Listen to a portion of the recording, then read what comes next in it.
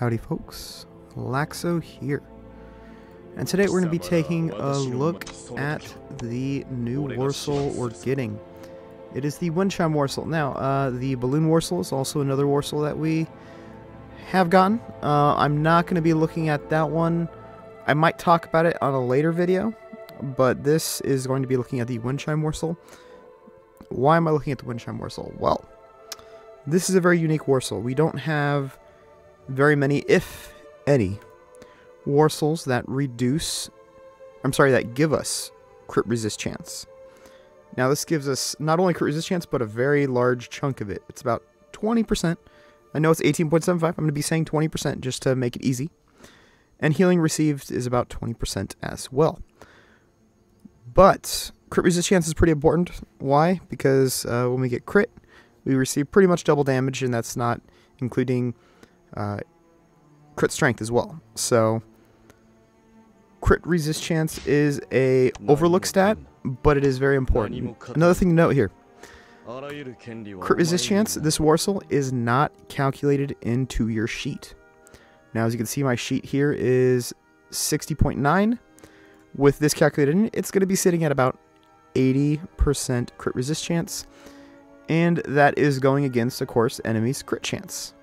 As you can see, if you have a crit Warsaw, usually you're sitting around anywhere between 70 to 90% crit chance. Of course, that also depends on homes and several other things, total Warsaws as well. So, as you can see, 90% crit chance going against 80% crit resist chance. And again, that's also not including block chance as well. Block chance is also sitting around 80% block, 80% crit resist. So, to be very straightforward with you, I have done a lot of testing on this Warsaw since I got it, I believe 3 days ago. And I have not seen Olkiota get crit a single time, which is pretty incredible. So with that being said, let's go ahead and take a look at a battle or two. If I remember I needed to say something, I'll just say it miscellaneously. Let's take a look at this first. So I'm just gonna tell you what, let's do I have any? Okay, cool, I do have this battle. So we'll go ahead and look at this one. As you can see, he doesn't get crit a single time in this battle. And then we're gonna be doing another battle. I'm gonna be trying to find somebody that would have a high crit chance. Hopefully if I could find a attack specialty character, that would be fantastic. And then we'll go from there.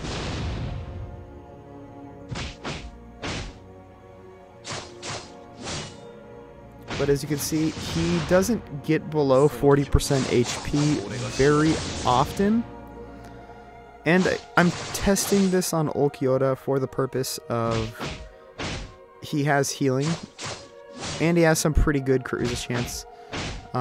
But more specifically, he heals on every hit. So the extra 20% healing is actually quite noticeable. I don't think I've tested this without the healing Warsaw, but as you can see, I'm getting 128k on every hit. I'm sure without the Warsaw, I'd probably be getting around 100k. So it is a pretty substantial difference. But so let's do another battle here. Let's go ahead and take a look here. Any attack specialty characters? No attack specialty. Alright, we're going to go ahead and just beat him really quickly here.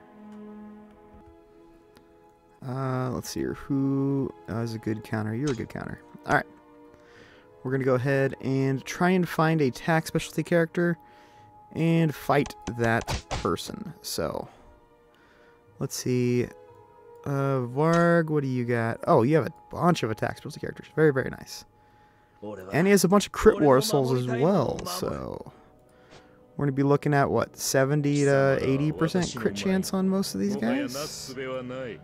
Alright, let's go ahead and see what we could find.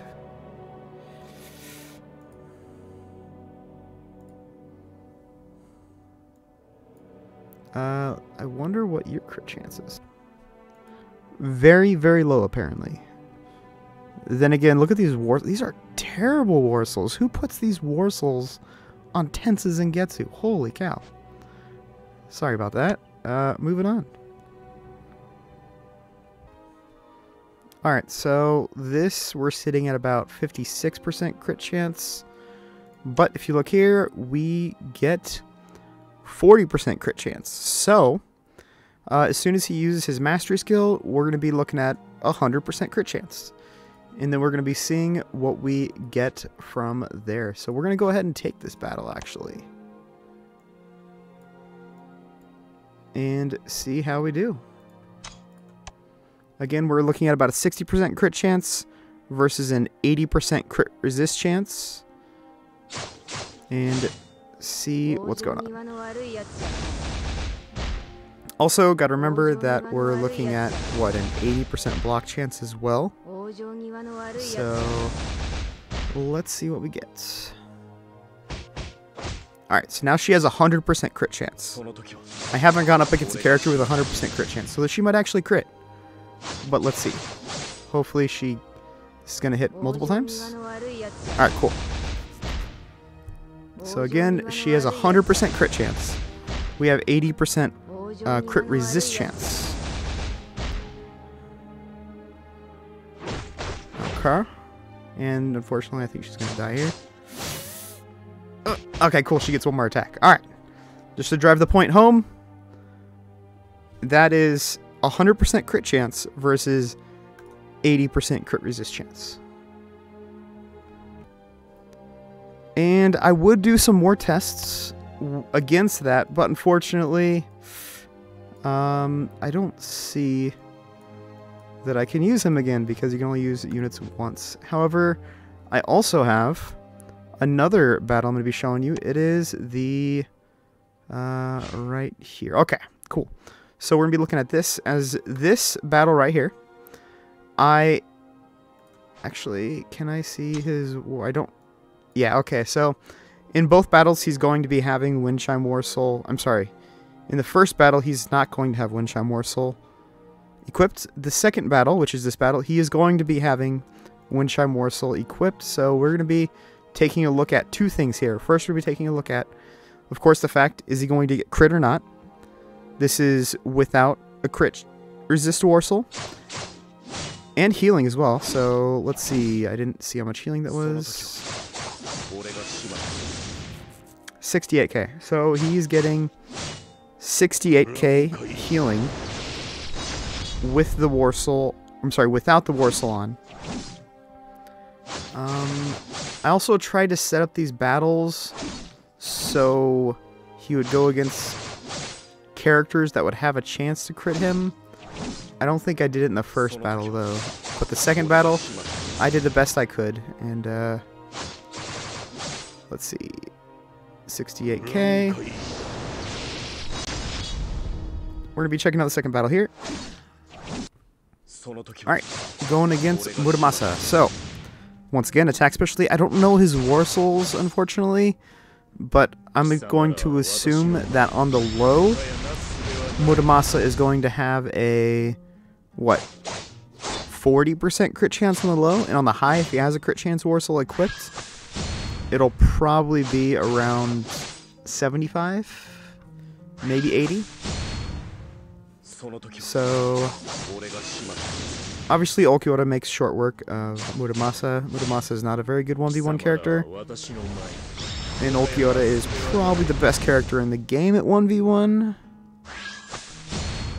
So, third battle here. Once again, attack specialty character.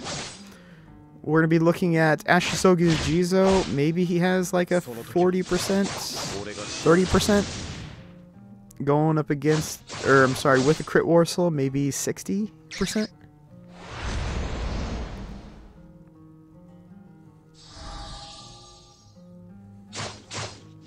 Skin Ashisogu Jizo, not a very good 1v1 character. So, should make short work of him. We're going to be taking a look at the healing one more time. 68k. Alright, now, we're going to be looking at the second battle here. Let's see here. This one right here. Okay, cool. As you can see, I didn't really have too many options of characters to go against that were high crit chance. These were the 2 highest crit chance characters he had. So I try to put it against a high crit chance character. Or characters, I should say. So this was the best example I had, or test I had. As you can see, 81k healing. So he did 68k. Now he's doing 81k. That's plus or minus 20%. So healing is quite nice. Healing is quite nice. So, once again, I don't believe he gets crit at all. I think I watched this video. I'm sorry, watched this replay. So it doesn't get crit at all here. But as you can see, once again, 81k healing.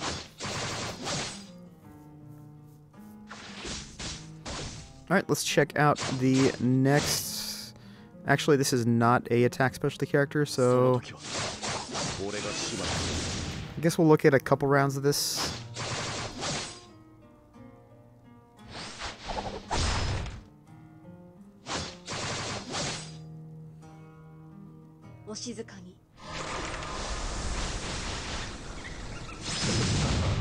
I might just skip this here. Just to, what am I at, 11 minutes? Yeah, I should probably skip this a bit here. But as you can see, the reason why I do rank Ulquiorra as one of the best, if not the best, 1v1 character is because his healing is just insane. You know what? I can rant for a minute here while this video is going on. So the reason why people may think that Ulquiorra is not as good as he once was is because his healing falls off. The reason why his healing falls off is, one, because the power creep. All games have power creep. This game's power creep really hit hard. Especially because Ulquiorra is probably, what, like the 3rd, 4th character ever released? And now we're looking at, you know, what is it, 40 UR characters? 40, 50 UR characters that have been released? 50, I think. 50, 55, 65, around there. So the power creep is out of this world. Obviously, he's going to be taking a ton of damage against other characters. And he's also going against characters that have really, really good healing reduction. So, all that calculated in, I still think he's probably one of the best, if not, again, the best 1v1 character in the game. Alright. Now we're looking at an attack specialty character. Once again, I'm assuming around 40% crit chance. 81k healing still.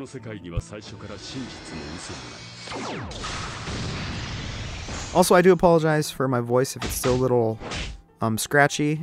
It's been about a month and I'm still have a messed up voice. I don't know why. My voice just kind of randomly died one day and it hasn't really come back since. But yeah.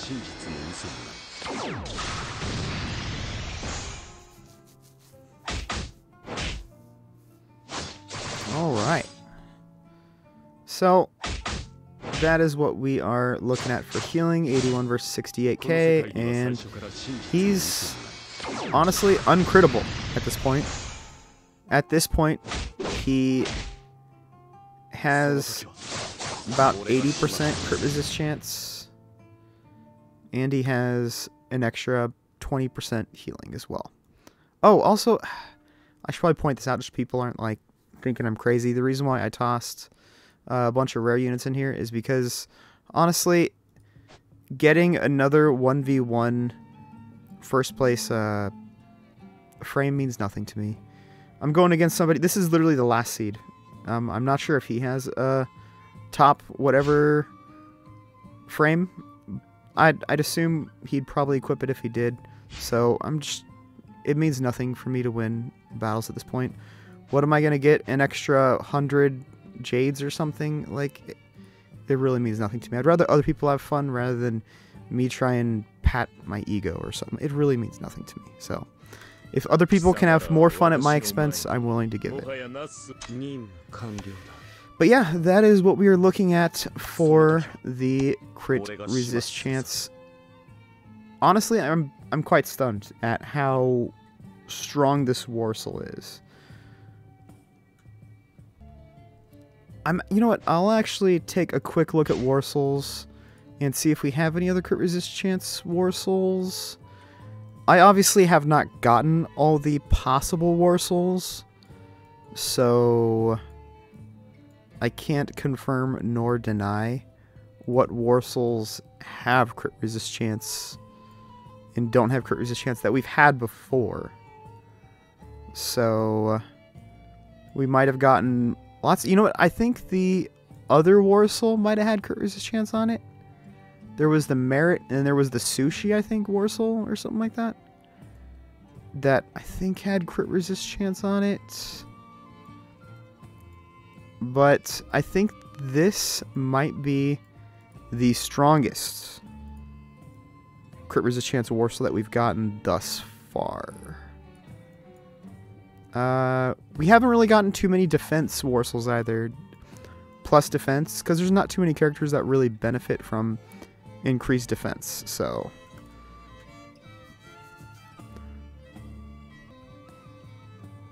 Now, I probably should point this out. Most people are probably thinking like, oh, hey, isn't this war soul better because it gives you more healing?